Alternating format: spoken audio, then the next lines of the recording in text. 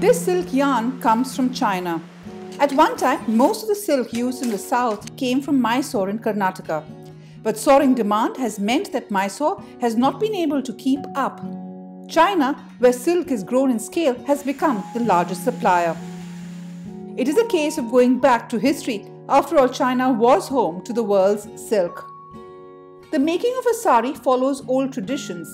Silk yarn is dyed as it has been done for centuries. Only the old vegetable colors have been replaced by chemical colors. In one go, yarn for 8 to 10 saris are dyed together. The yarn is set to dry and then it goes onto the loom. Here the weavers work their magic. Jacquards with complex punched codes for designs help these weavers create the finer patterns so famous in these saris.